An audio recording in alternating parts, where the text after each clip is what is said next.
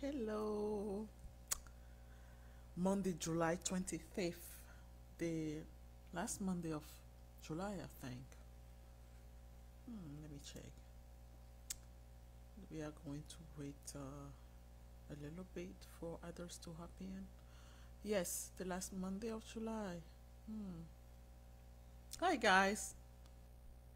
I hope everybody's doing well. I hope everybody has started the week in an amazing way. It's been a very long day on my end, so don't mind the face. It's a long day, but we are very thankful, so it's all good. Um, well, today, because of conversation every so often about dementia and memory issues and brain health and such, I figure I will do a little bit on brain health also, right? Um, you'll find it all boils down to the same thing ultimately. However, if you are one that's concerned about memory, about brain health, especially if you are retired and things like that, then these little tips might be helpful to you. Um, there's one thing I would like to mention though. We hear a lot about dementia. There are all sorts of conditions that will participate to memory, cognition, that type of thing. But one you hear often is dementia, and dementia is on the rise. It's really on the rise, especially in developed countries, US being one of them. So, one thing I would like to mention is typically when you hear dementia, folks immediately think of Alzheimer's. Well, there are all kind of dementia there. There are all kind of different conditions out there. But I'm going to put the difference between the two most common, or since, well, let me say the two most common, if I can put it that way, right? I'm gonna try to tell you a little bit, actually, just put a difference between Alzheimer's, dementia, and um, vascular dementia. And the reason why I'm bringing that up is because vascular dementia, really, you can really work toward minimizing, the occurrence of vascular dementia. So, um, one big way to differentiate between Alzheimer's and vascular is really in the initial stages. Vascular will manifest with slow speed of thinking and issues with problem solving. Okay, if um, a certain task requires you to kind of come up with a way, or require you to solve a challenge that is keeping you from completing the task, and that's something you will have done easily before, and you find yourself struggling to accomplish that, that's what problem solving is. And um, speed of thinking, which I act like I might be, but it is fatigue, okay? um, so those are the two.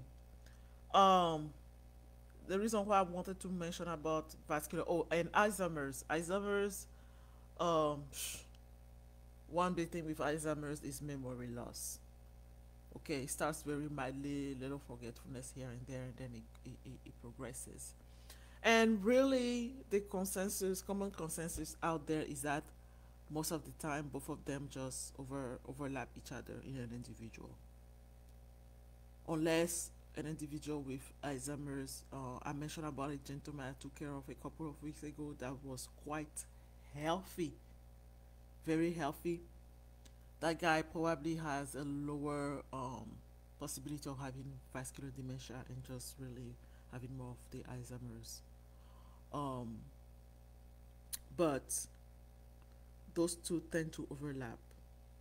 So, The reason why I mentioned that again is because of the things you can do to really help with your brain health. Okay. Um, just because you are just because you are a little forgetful or whatnot doesn't mean that you have dementia. Let me put that out there. You'll find how much exhaustion, fatigue, lack of sleep, anxiety, depression affect your mind, your thinking process, your thinking speed, your problem solving. Simple case in point, when you have a lot on your mind. When you have a lot on your mind, you typically will find yourself turning in circle. You want to accomplish something, but something else grabs your attention and something else grabs your, and then you are not getting things done. So be mindful of that. Okay, it doesn't necessarily mean you have dementia, and you really should not. I mean, don't speak that over yourself.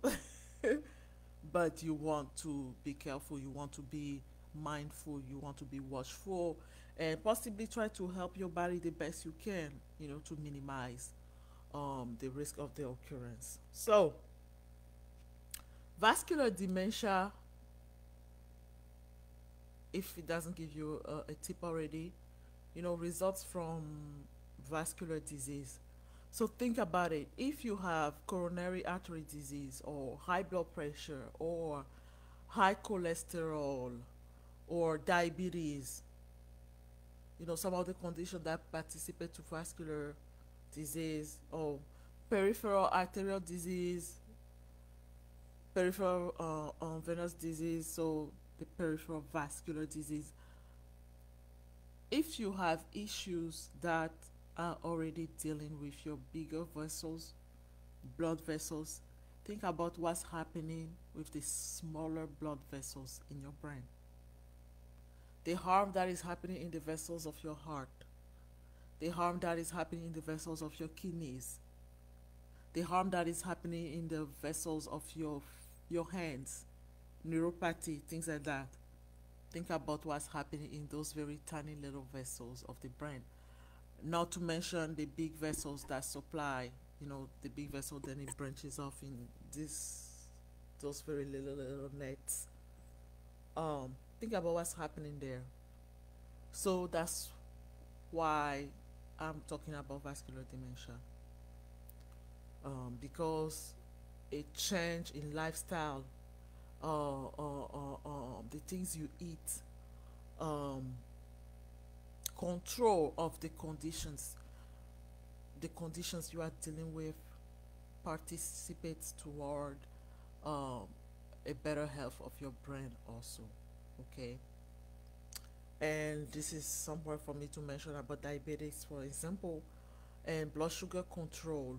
So I've encountered diabetes that are so afraid, because we talk about high blood sugar, high blood sugar, high blood sugar.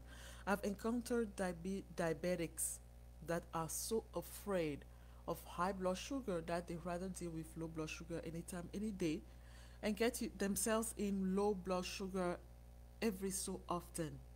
That's a very dangerous game to play. The high is not good, the low is not better. The low is even believed to be more dangerous than the high for the brain. Okay, this is because when you are low and you are severely depriving your brain of nutrients, you are pretty much kind of frying your cells very quickly. So that's something to kind of avoid when you know, it may happen once in a while, but that's not something you want to be encountering constantly or very frequently. It's not good for your brain cells. Okay. We know about high blood pressure and how it can cause stroke. As a matter of fact, individuals that have had stroke tend to um, be among those that develop some form of dementia. So that's another thing. Blood sugar, high blood pressure, cholesterol, your artery getting clogged, your blood vessel getting clogged. If it's happening in the heart, think about what's happening in the brain. Okay, so that's that. Now you may say, well, Rachel, what what can I do? Like, how do I've talked about how sleep affects, because remember, when we sleep, we are regenerating. We are allowing our body to heal. We are allowing ourselves to regenerate. So, sleep is an important factor. You want to have decent amount of sleep. Chronic insomnia is detrimental. The things you eat, and I'll get back to that, but the things you eat. If you have high blood pressure, then you want it to be controlled. If you have high cholesterol, you want it to be controlled. Um, the chronic conditions, like I say, that deal with that go along vascular disease, that go with the health of your blood vessels, of your heart. Those conditions affecting you, you want to um, control them. You know, the more control it is, the less is harming your brain, among other things. Now, there is also a form of diet out there that they call the mind diet. That's basically a way to eat that participates toward brain health, because it provides the nutrients and minimize the harmful, substance to the brain health. The mind diet stands for Mediterranean dash intervention for neurodegenerative delay. So it's a diet kind of designed to prevent dementia and loss of brain function. And again, these are things that typically happen as you age, unless you have some issues. So I'm not talking about those that have had some kind of traumatic brain injury, again, stroke, or that have had seizure, uncontrolled seizures, those type of things. That's not what I'm talking about. But would this help? Why not? If you are giving appropriate, at least in um, preventing the issue already there from worsening by you doing the right thing. So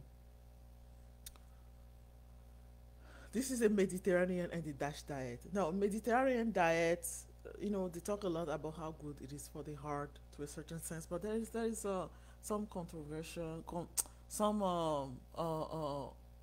controversies around it. There is some controversies around it. I'm telling you, being fatigued doesn't help. Controversies around it, and the Dash diet, we know, is for heart health. Um, Now, a traditional Mediterranean diet consists of grains, legume, vegetable, fruit, nuts, and fish. So, and the dash, in the other hand, is fruit, vegetable, and low fat dairy products. So, the goal again of the man diet is to reduce the occurrence of dementia and the loss of brain function. Now, let's start with what you want to avoid when you are really being mindful of your brain health. What do you want to avoid? You want to avoid processed food, right? You want to avoid processed food, period. You want to avoid too much saturated fats. You want to avoid smoking. You want to minimize red meat. So with smoking, again, we are telling people all the time to quit smoking because of the harm done to the heart, the lungs, really your blood vessels overall. That's that. Red meat. Why should you limit red meat? That's a talk for another day.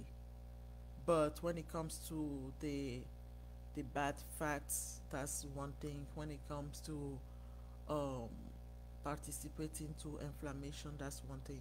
Same thing for dairy products. I've already talked about dairy products participating to inflammation, and in parentheses, red meat is um, Also controversies as far as participating to inflammation, but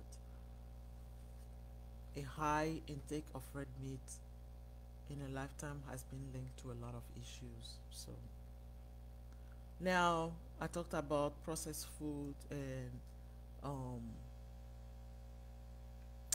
like candy, pastries, things of the sort that are made out of processed stuff, processed flour, the sugar, the oil, all of those things. So you really want to minimize, try to minimize those things. Okay, sleep, exercising, those are very um, important things too, especially not only physical exercise but also exercise for the brain.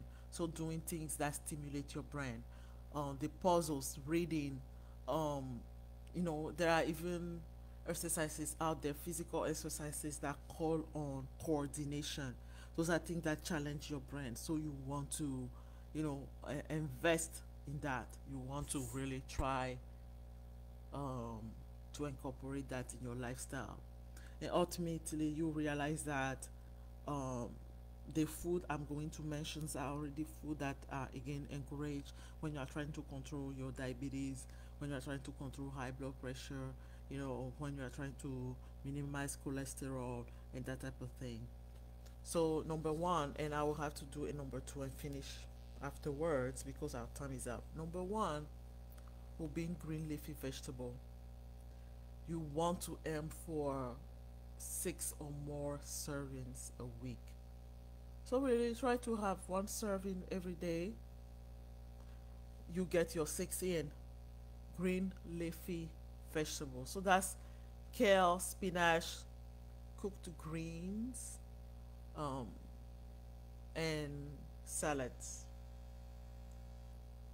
Um, all other vegetable you can also eat at least once a day, and you want to try to choose the non-starchy one if possible, or lower amount of the non-starchy one, only because I mean you want to eat more of the non-starchy one and lower the amount of the starchy one, only because the non-starchy one tend to be higher in nutrients and have low number of calories. So if you are being mindful um, of your weight now, and sugar, blood sugar. Now if you do go for starchy vegetables, try to stay away from the white starch or minimize the white starch. So go for the whole grain, the brown rice, things of the sort. Okay, so that's two food you can incorporate in your eating if you are not already, and more reason for you to incorporate those if you are not quite sure why, because it also helps with your brain health, considering how much dementia and loss of brain function conditions are on the rise. Okay, so I'm going to stop here, guys, and if you have any question, comments, please don't hesitate to leave it for me. I'll follow and you'll get your answers. I'm going to wish you all a wonderful rest of the week. Get out there, get your exercise in, get your hydration in, and try to get as much sleep as you can, or normal amount of sleep. Okay, and stay encouraged. Stay encouraged. All right. Bye everyone. Take care.